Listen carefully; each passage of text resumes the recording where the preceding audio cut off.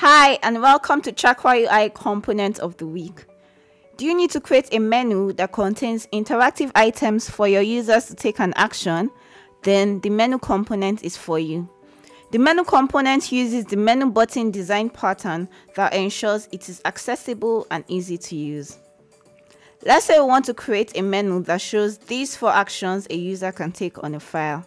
To use menu, you first need to render the menu component and then add the menu button, which will trigger the menu. This can be a button with text or an icon button. Then you need the menu list to display the menu items for the actions.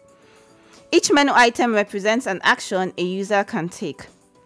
If you like to group related or similar menu items, use the menu divider component. You can also add an icon and command shortcuts to the menu item. There's a lot more to explore using the menu component, so head over to chakraui.com.